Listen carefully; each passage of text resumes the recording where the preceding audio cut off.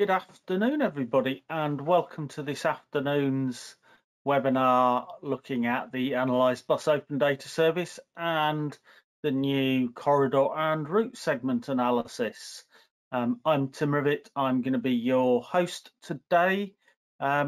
We are recording this session, so you'll be able to review what's said and share it with colleagues that couldn't join us live. We do look forward to your questions about the new functionality and the Analyse service more widely, so please do feel free to use the chat as we go along, and we'll try and respond as we go. Some might need to be picked up at the end of the demonstration, but we will respond to you. So a little bit about ARTIG for those of you that haven't come across us before. We're a membership body for public transport technology stakeholders, and we've got membership that varies as everybody from bus operators through to suppliers and local authorities. And we develop and support implementation of technical standards, best practice guidance, and run sessions like this face to face and online to help make sure people know how you might be able to use technology in a public transport environment to improve operations or your customers' experience. Enough about us. You've come to find out about the latest stuff in Analyse Bus Open Data Service. This is the latest in a series of sessions we've been running with ITO, who have been developing this for the Department of Transport over the last, well, we've been running these sessions since just before the summer. We've got them all recorded. They're available on the ARTIG YouTube channel. There'll be a link at the end. But we've got things like introductions to the service and support for new users. We look at some of the enhanced data analysis.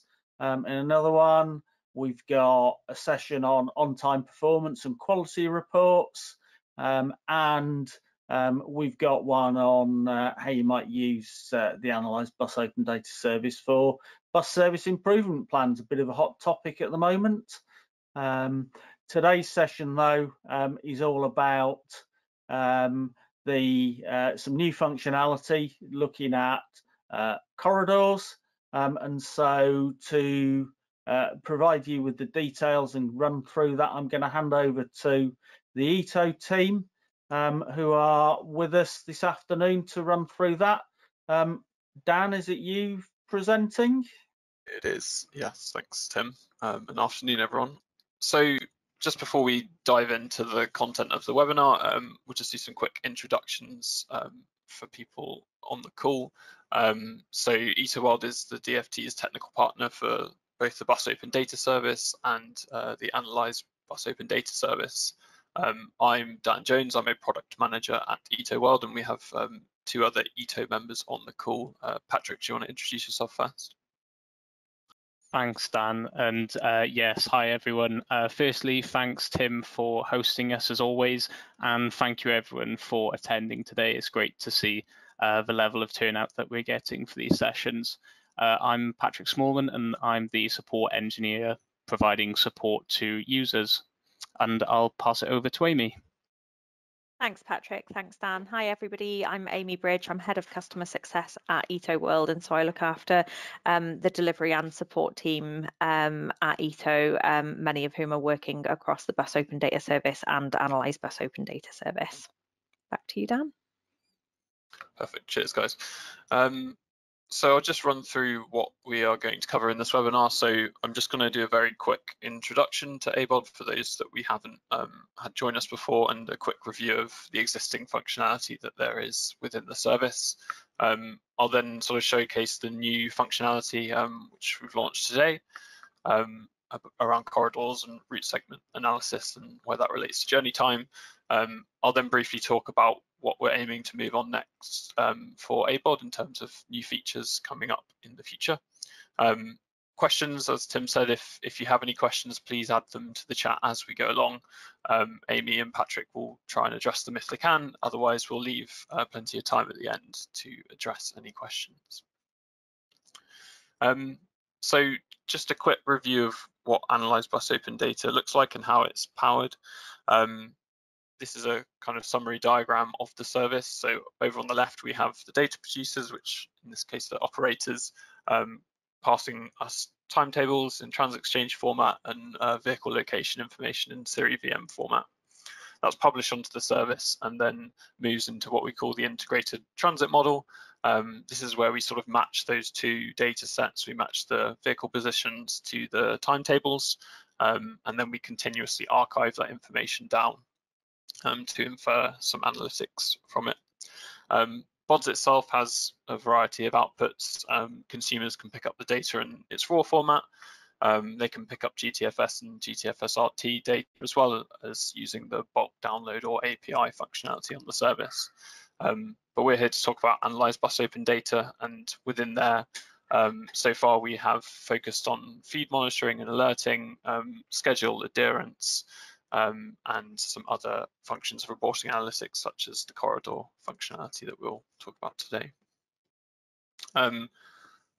ABOD's aim, so Analyse Bus Open Data, is a part of DfT's ongoing investment into bus services, and it will support the National Bus Strategy, enhanced partnerships and bus service improvement plans. So we hope to help government, local authorities and bus operators to perform existing analysis in faster and easier ways, produce more detailed and accurate reports. Hopefully, as everyone has sort of the same view on the data, this will improve collaboration between different organisations and help identify network improvement opportunities. And this data, as it's accessible to DfT, can also help to inform transport policy and also compliance monitoring across the industry. So the service itself has been pretty well researched. So way back last year, we ran a number of interview sessions and testing sessions across all of our different user groups, so local authorities, bus operators, DVSA, DfT, did a number of process mapping workshops and knowledge sharing sessions. During the development earlier this year, we ran a number of interview sessions again, showing people wireframes, workshops with local authorities and so on. And since we launched the service earlier this year, we've essentially been giving ongoing service support, and as a part of that, we can kind of collect up feedback and feature requests from different operators and local authorities, and also support those users in using the service in the best way they can.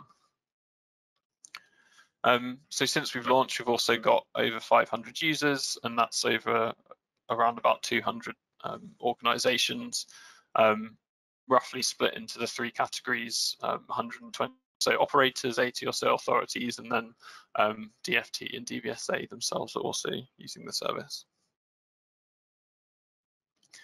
I'll just quickly cover this so I don't forget. If you don't have access, I'll just let you know how to get access. So operators that you want to analyse data for must be providing timetable and AVL information into the Bus Open Data service.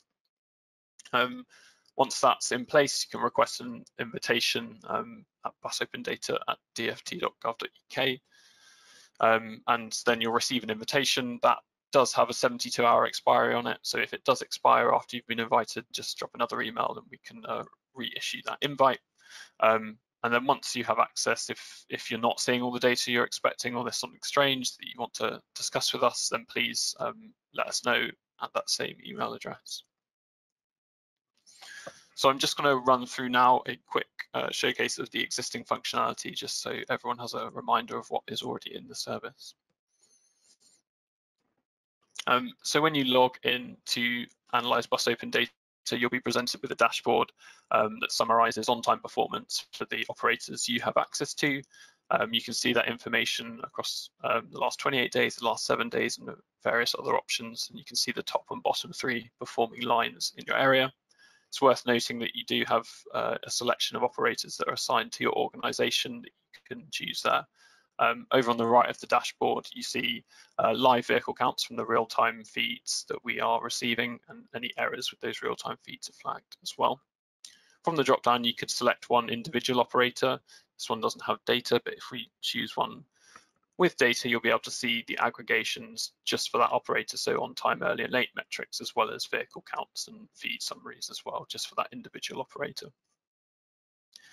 There's a feed monitoring section where you'll be able to see all the operator feeds that we're receiving into the service, any that are inactive and how long they've been inactive for are flagged here.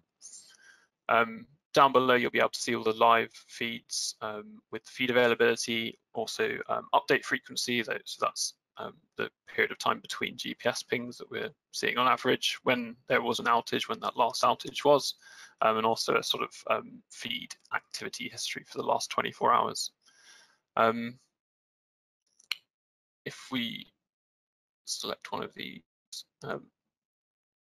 you'll be able to drill down into the live information, so you'll be able to see the number of current and expected vehicles, as well as the average update frequency. You can see the feed activity over the last 24 hours, so how many expected journeys we have, how many active journeys we have, and also for the last 20 minutes. If there were any recent alerts, they'll be at the bottom of the page. If you click into the feed history, you'll be able to see the last 90 days of feed activity, and again, any alerts will be flagged at the bottom. You can click back into separate days using that status bar at the top, and also see any alerts. So here we're missing a vehicle where we're expecting a vehicle, and that will flag as an alert in the feed history for you.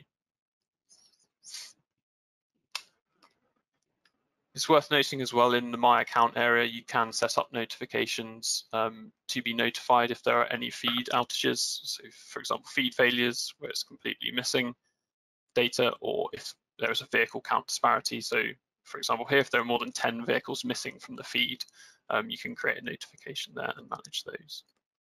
In the on-time performance section, you can see a summary of all the operators you have performance data for, and you can select any historic date range to see on-time performance data for those operators.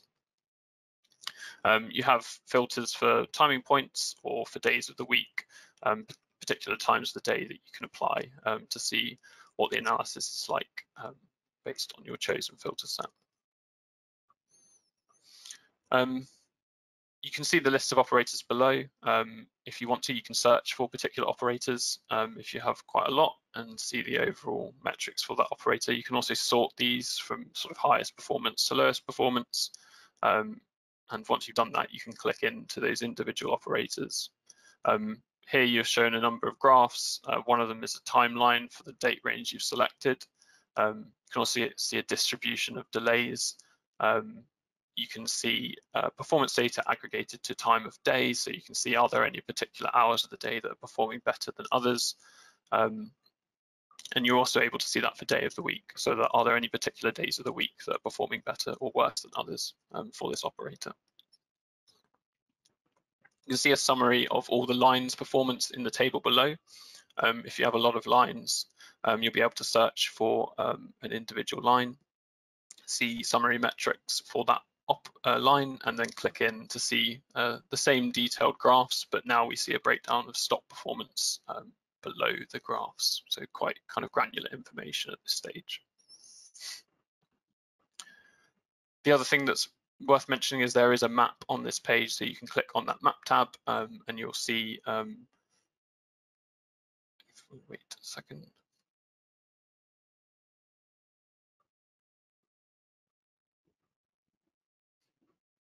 So you'll see an on-time performance map here. So you'll be able to see visually if there are any areas that are earlier or later than expected on this route. These will be flagged to you visually using the kind of key in the bottom right there. So pink for early, yellow for late. And you can sort of zoom in as well to break these stock clusters out as well to see for example, which side of the road the problem might be on as you zoom in.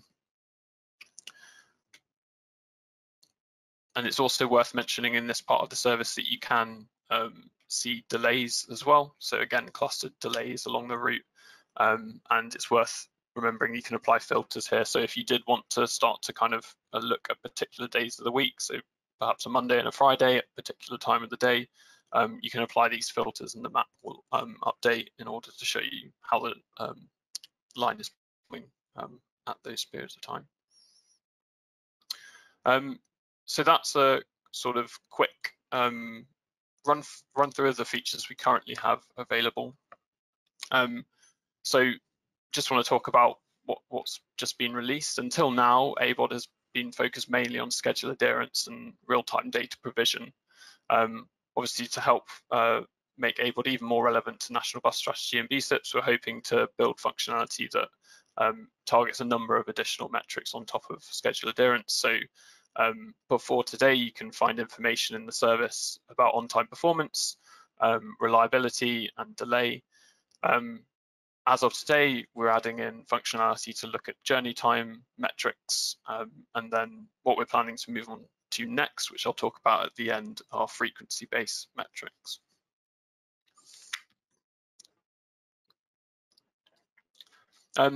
So corridors, this is and route segment analysis is the new functionality that we've released. Although we use the term corridor, they're essentially intended to represent any road segments where you'd like to see the journey time metrics along them. And once you create these corridors, you'll be able to see journey time metrics across that corridor.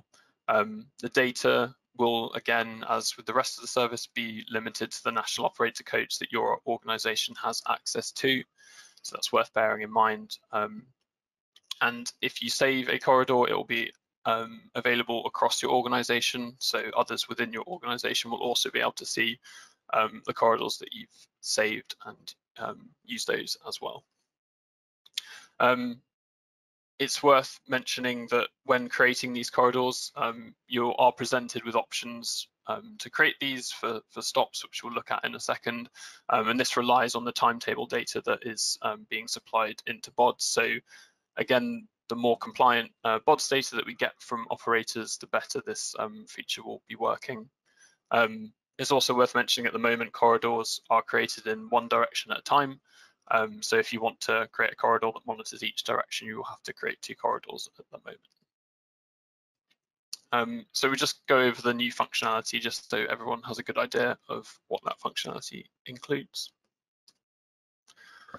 So to start with, we'll talk about the creation of a corridor and what that looks like and how you do that. So within the service, you'll see on the left now we have a new item called corridors.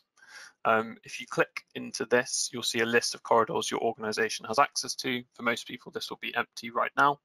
And in order to create a new corridor, you'll have to click this button to create a corridor.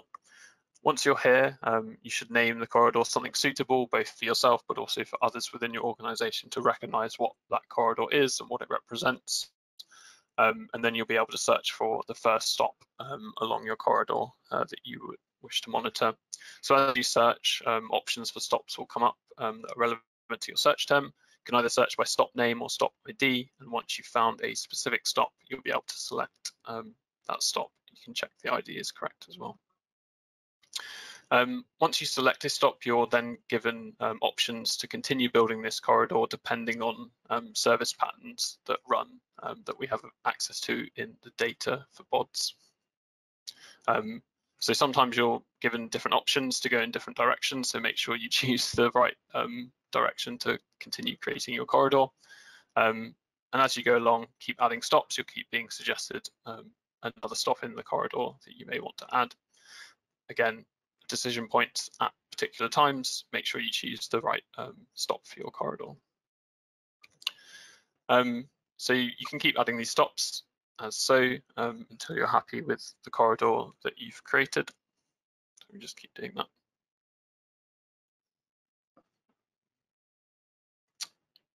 So once you've sort of built up and you're happy with your corridors, you'll be able to view them in the map here. So you can just review and make sure that you have selected the stops that you intended. You can hover over them just to see what stops they are. If you have made a mistake, you can click the remove button and go back and essentially correct yourself. As I said before, it's worth just zooming in here and seeing there is a direction indicator on here, so you can see which direction this corridor is going in. If you want to create a corridor in the other direction, then I suggest you create a separate corridor for that. Once you click finish, that corridor will then be saved into this list. And this list can be managed quite simply by sorting it and also using the delete function as well. So you can sort by alphabet. You can search for a particular corridor name, and if you want to, you can click to delete a corridor, and that will delete that corridor across your organization as well. So that is the process for creating a corridor. We'll now move on to the analyzing a corridor, which is probably the more important part of this. So once you've got your list of corridors, you'll be able to click into each one of these and see some journey time metrics for that corridor. So you'll be able to see the name of the corridor once you click through. Again, you'll be able to select any date range that's relevant for your analysis, and you'll be able to see the number of journeys that pass through that corridor for the time range you've selected, the number of services that this corridor includes, could be across different operators, and the average journey time as well along that corridor. Moving down, you'll be able to see a graph of journey time across the time period you've selected. This will show the average journey time in the middle of this graph, but also a spread. So you'll see sort of the maximum and minimum journey time for the time range you've selected on that day, and also an interquartile range as well. So it's important you get an idea for the spread of the journey time on each day. And then down below, you'll see a split of the services that run through this corridor, the operator that runs those services, the number of expected journeys, the number of recorded journeys, and also the average journey time for each one of those lines. So you can start to see if there are any particular lines that contribute more towards the overall journey time than others. If you want to focus on a particular segment, so you want to do some deeper analysis, you can use the segment selector at the top. You can select a specific segment if you wish, and that will just show you analytics for that individual stop-to-stop segment. So again, once this information has loaded,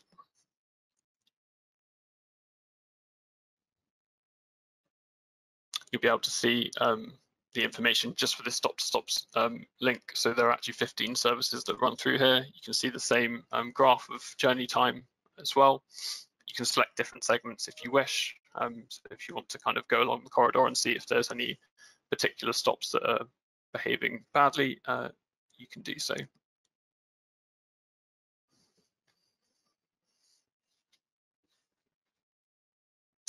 And you'll be able to see a list of lines, and these actually include lines from 2 different operators in this case, and the journey time for that segment, which you can sort as well. So that's the functionality as of today. We will have hopefully a release that comes out fairly soon with a couple of very small improvements that didn't quite make the release today.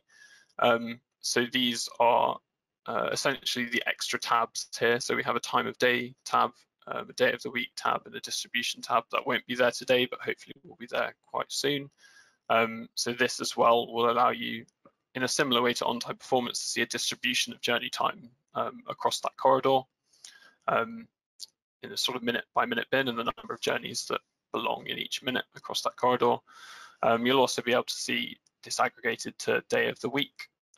So if there are any particular days that do better than others, both in terms of average journey time, but also in the spread of that data as well. And the same for time of day. Are there any particular hours of the day that do better than others in terms of average journey time and the spread of journey times as well? So hopefully that will be coming up fairly soon, and we'll let you know when that comes out. Before we open up the floor to any questions, we'll just talk briefly about what we're aiming to move on to next. So essentially the next thing for us is to look at frequency metrics, as I spoke about earlier. So we'd like to provide some metrics about how frequent services operate. So initially we'll focus on the definition that's already in use. So we'll be looking at routes that have 6 or more buses in an hour, and at times of frequent service we'll indicate if the service is frequent, and also report the excess wait time with some metrics and some graphs for that. I'm sure at some point we'll have a webinar focused specifically on this, but this is just to let you know what is coming up next. So hopefully that's been informative for everyone. I can see the chat has been quite active, and I'm sure Amy and Patrick will let me know if there are any questions for me to answer. Yeah, thank you, Dan. We have had a few questions. There's a couple that we hope we've managed to answer in the chat during the presentation, but there's a few that we wanted to come to as part of this session. So one is from Angharad, and she asks, is there a maximum number of stops that you can add per corridor? I would have to check with the team. I think it's about 10 at the moment, but it is quite easily changed on our side. We just don't want to have kind of infinitely long corridors, but we're quite happy to have feedback on that and make some changes if more stops are required, essentially.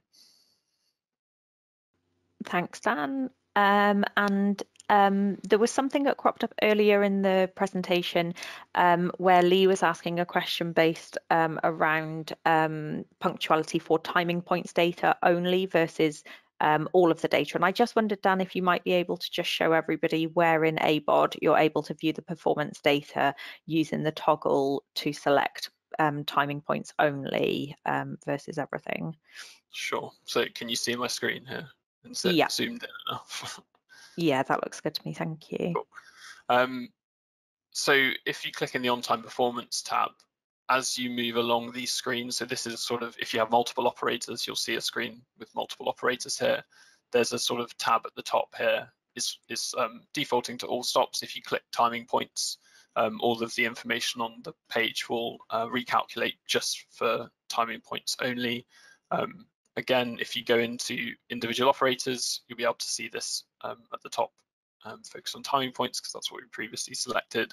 And then again, at an individual line level, this will kind of persist all the way through. So you can either look at a view of the page for all of the stops or just for timing points only. Thank you, Dan, and hopefully, Lee, that helps a little bit in terms of your earlier questions. I know that you've also pointed out that there's a slight discrepancy in terms of a device that you've received to do with the need to publish data for non-timing points. And I know that, Tim, you mentioned that we should pick that up separately, which I agree with. Let's definitely catch up with you on that, Lee. In terms of other questions, so Devon has asked, are journeys only included if they serve all stops along the corridor? And if so, is there a way to include stats for journeys that serve the partial list of stops? At the moment, the journeys are only included if they serve every stop that you've chosen. I guess the second part of the question is it's certainly possible as a future development. At the moment, you'd have to click through each one of the individual segments to see which journeys are running through those. So at the moment, it may be a bit more manual, but we take that feedback on board that perhaps you'd want to see all of the services. Thanks, Dan. Thanks, Devon. Hopefully that helped. Michael has asked, rather than entering every stop one at a time, can you import a route as a whole corridor if you want to review along a whole route? Do you mean, I guess this might end up being quite conversational, but I guess, do you mean up as in choosing a specific line or route and then using that as the basis for your corridor? I imagine that's what Michael means. I would say a specific line on the basis, like say the 31 from Swindon to Malmesbury, to do an analysis along the entire route. Okay, that's a good idea. It exceeds your 10 at the moment, I'm sure. At the moment, yeah. No, but all this feedback is really useful. So yeah, we can take that on board and have a look at that request. Thanks, Michael. So Dan asked, will data what data will be made available for use by external companies, or will it all remain only available to operators and local authorities? So at the moment, it is only available to operators and local authorities, plus obviously the DFT and DVSA and OTC. We are aware that there's quite a strong interest in this data by other third parties, and so that's something that is with DFT for consideration longer term, but at present use of the tool and the data within it is restricted just to DFT operators and local authorities as things stand. But thanks, Dan, for your question, and we'll add that to the other interests that we've had from third parties in also getting access to the data. And Michael also asked, what is the timescale for the release of the excess weight functionality, accepting that things may run late? I absolutely love the puns, by the way, Michael. And we're hoping to get that out around March time next year, and we hope we won't cause you an excess weight with that functionality. And Lee, I'm reading your message just now. So the corridor tool seems to be very good at quickly building a route. This seems much better than the spreadsheet-based tool provided by the DFT. Would it not be a good idea to develop the web-based replacement for the DFT tool based on the same code? It's a really good suggestion, Lee. We'll certainly pass that back for consideration. Thank you. And Randall has made an observation that he thinks it would be good to have corridors able to be split into services, for example, where the corridor is quite long, for example, the entry and exit points of the service into the LTA area. I don't know, Dan, whether you've got any initial thoughts on that. I feel like I'd like Randall perhaps to drop me an email and we could chat, because I'm not sure I quite understand what that means at the moment, but I certainly do want to understand exactly what that means and have a chat about it. Yeah, that would be great, Randall. What I'll do is I'll just post Dan's email address in the chat box, and if you'd like to drop Dan an email, as Dan said, it'd be great to pick that suggestion up with you and talk about it more. And so just reading the more recent questions. To which extent are you using road network topology data to run the mapping of Siri VM reporting on journey times? Assuming you are, I'd be interested to know which source you use. My understanding is that BODS does not include road layout data. So that is right. We are using topology data. I don't personally know the source of the topology data, to be completely honest. I don't know, Dan, whether you know more than me. I guess I think the answer to this question is, apart from the map layer that you see in the UI, the actual underlying data that we're putting on that map does all come from BODS data, or this TransXchange or the NAPTAN database that kind of is underlying to that. So the source of that data that we're presenting on the map is BODS data only. Thanks, Dan. Hopefully that helps. And Helen has asked, is it now possible to export on-time performance results per route for multiple routes in Excel? I think that the answer to that is not yet, but Dan, I think that you've got a small update on the plans to do with that, haven't you? Yeah, so that will be in the next release. So it will come with the frequency services. So yeah, we've planned that one in. Thanks, Dan. And Vivian has also asked, as per the on-time performance, would it also be possible to export out a CSV or Excel of the corridor analysis? I don't know, is that part of the next Yeah, exactly. plans, Dan? We can pick that up at the same time. Yeah. Great, thank you, Helen and Vivian. Any other questions from anyone? We'll just give it another moment or two to see if there are any questions left. Just whilst we're giving everyone a moment, I just want to mention that we have got a feedback survey, which we would really appreciate if you guys could fill out. It is different from the previous feedback surveys that we have used, and so if you've come to other webinars to do with ABOD, you may have received feedback forms from those. This one is a little different, and so if you've previously filled one out, we would really appreciate if you could also fill this new one out, and we'd really encourage everyone to share your feedback. There's only one mandatory question in this survey, and so if you want, it could probably take you about 10 seconds to complete, and we'd really appreciate if you'd be willing to do that. But there's also space for you to provide any other thoughts or feedback that you would like to, if you want to spend more time sharing your thoughts with us. So I'll send the link for that in a moment. I can see that a few comments have come in. Richard mentioned that he'd not seen this before, but it looks incredibly useful, and thanks for the demo. That's really great to hear. Thank you, Richard, for your feedback. And in terms of an earlier answer, are you planning to break down journey times to transit and dwell times? Dan, do you want to comment on that? Not at the moment, although again, we're open to feedback. If that is something that people would find useful, we can look at that as well. Thanks, Dan. Good to hear that Triumph enjoyed the presentation. Thanks, Triumph. And Angharad has said, in one of my tests, I can see that there are some very fast journey times. Is there any way to identify the cause of them? I guess I'm happy to start answering that one, and Dan, feel free to chip in. In terms of identifying the cause of them, I think that would be very difficult to do within ABOD. It probably is a matter that's best taken up with the operator, as they're likely to have a better idea of what might have caused the fast journey times. I don't know, Dan, if you want to add anything to that. Yeah, so I think that's probably the best answer, Amy, at the moment. Yeah. And Richard's asking, sorry, can you confirm how many characters a service is uniquely matched on? We have services with 5 characters that don't seem to match because BODS only uses 4. I think, if I'm not mistaken, Richard, that maybe you're talking there about national operator codes and the characters for the national operator code. Dan, would that be your interpretation as well?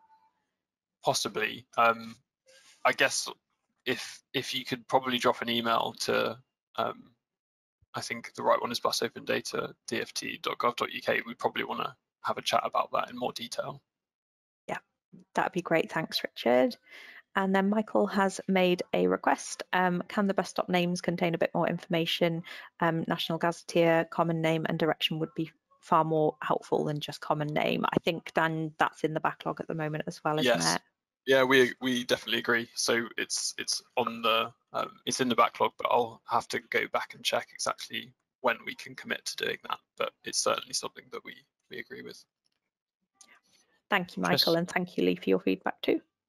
Sorry to interrupt Amy and Dan, but I think in terms of Richard's question for the 4 characters, that might also be to do with the line reference, whereby they can use 4 characters in BODS, but the real time might come through as a line reference with 5 characters, which can cause obviously a difference. But yeah, that would definitely be worth chasing up with the Bus Open Data team. Thanks, Patrick. So we'll just give it one more moment in case of any final questions, and I will also post the link to the feedback questionnaire, which, like I say, it should be really, really speedy to fill out, and we'd really love to get your feedback. So thank you in advance for taking part. I don't see any more questions coming through, so I think that at this point we can hand back to you, Tim. Yeah, thank you, Amy. Thank you, Dan and Patrick as well.